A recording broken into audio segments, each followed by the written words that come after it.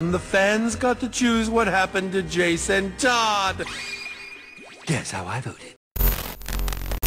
These videos are not for children. If you're a children, then piss off. Hey there, it's me, your least favorite YouTuber, Infuso. Here to talk about my all-time favorite Robin, and why he wouldn't fit in my all-time favorite Batman show. Weird, right?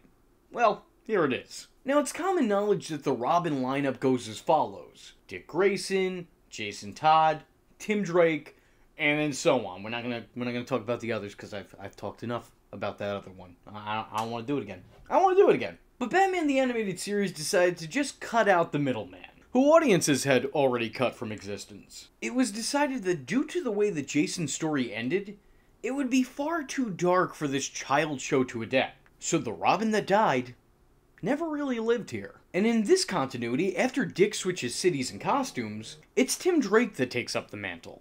At least in name. You see, the character might have been called Tim Drake, but he certainly didn't act like Tim Drake. He was spunky, he had moxie, whatever those things mean. He was a bit of a wild card thrown into the equation. He was terrible at taking orders and cocky enough to not follow them even when he heard them. He was a troubled kid who became trouble for those who were responsible for him. His entire presence is Jason Todd inspired, to say the least. He acts like the second coming of a character who never came. And I'm going to ask you now, please don't clip that and deface that audio. It's extremely obvious who the character takes after, especially when you compare him to his source material. Because you see, Tim Drake in the comics isn't a punk. Why, he's mild-mannered. He's not only significantly more mild-mannered than Jason, but even Dick Grayson as well.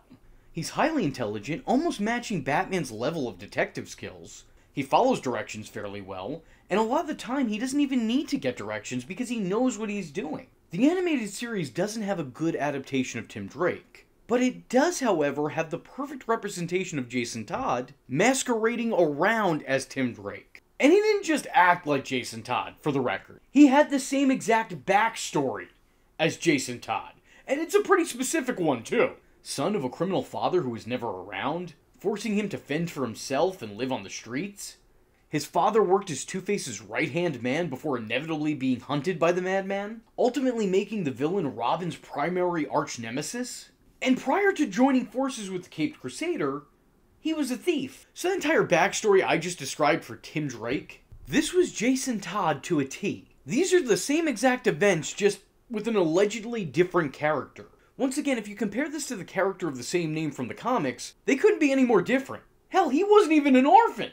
Tim Drake wasn't a guy from the streets. He was a kid from the suburbs who had a loving family. He had a pretty nurturing environment. He didn't have it rough by any means, especially when compared to Jason Todd. And ultimately, he serves the same purpose to the story as the original Jason did. Like Jason, Tim's time in the role is tragically cut short due to the Joker. And like Jason, Tim becomes Batman's biggest regret, blaming himself for all the damage that was done to his adopted son at the hands of his lifelong foe. I think you can easily make a justifiable argument to say that Tim Drake is really this universe's Jason Todd. There's a bunch of other things throughout the series that make me believe that this is the case as well, including having the kid smacked around with a crowbar on an occasion or two. Hell of a reference. Now, I've previously heard that this Robin was an attempt at an amalgamation of the two. This was supposed to be Tim Drake meets Jason Todd. But it's clear that this leans a whole lot closer to Jason than it does to Tim. As a matter of fact, outside of his name, I don't really see any of Tim Drake in the character whatsoever. Tim Drake didn't just take Jason's spot in this continuity, he took Jason's identity. And if we're looking past Tim Drake in this series, then I think you could also make an argument that a lot of elements were also taken from the character to create Batman Beyond's Terry McGinnis. I don't know that it's ever been publicly stated or confirmed, but a lot of the same things that endeared me to Jason Todd as a character also endeared me to Terry McGinnis as a character. I have always made comparisons between the two since I was a kid. Like Jason, Terry didn't have it easy growing up. His time before putting on the suit and taking the mantle was a little bit less than stellar. He was admittedly a pretty bad kid. He grew up getting into fights, hanging out with gangs, and like Jason, he had a rough exterior due to his unfortunate upbringing. Both had disciplinary problems. Both went against their training and fought dirty. They were headstrong to a fault. Like Jason, he lost his father at a very young age due to criminal activity. Both of them have the same affinity for their method of transportation. And when Terry first meets Bruce, he He steals the Batman suit, not unlike how Jason stole the Batmobile's tires. Actually, come to think of it, Tim Drake got the Robin mantle in pretty much the same way. But I think the best indication of Terry possibly being a pseudo-Jason Todd is that the Batman Beyond movie Return of the Joker sees him heavily compared to Tim Drake, who is definitely a pseudo-Jason Todd. So if the continuity is saying that there's a comparison to be made between these two characters, then there's definitely a comparison to be made between this character and the character that inspired this other character. Up until the rebirth of Jason Todd and christening of Red Hood, Terry was the closest thing we had to a grown-up Jason.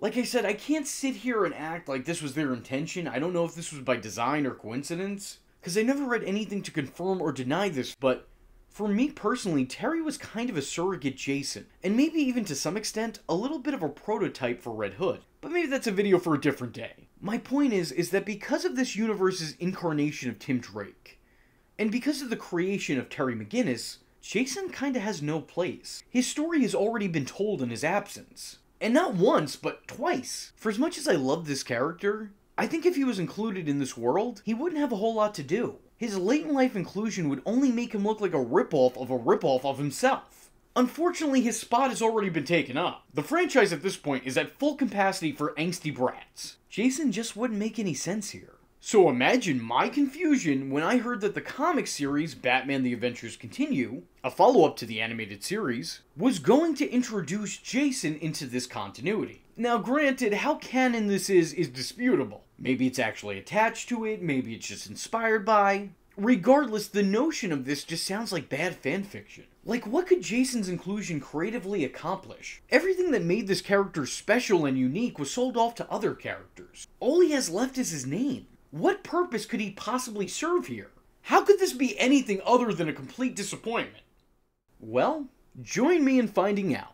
And if you'd like to see a follow-up to this video looking into Jason's actual appearance within the universe, let me know in the comment section below by leaving a comment saying, I still think you're Jason Todd! With all that being said, I was your least favorite YouTuber, Infuso, and I thank you for watching. Hope to see you in the next one. I am vengeance. I am the night, and that was Infuso. Just remember, if you're not tuning in, then you're missing out.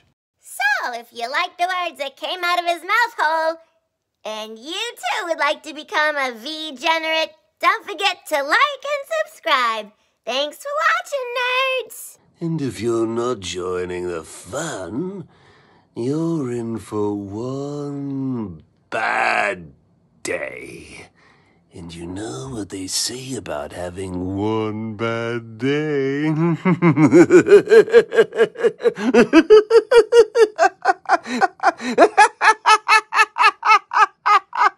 Catch him next time. Same bat time. Same bat channel.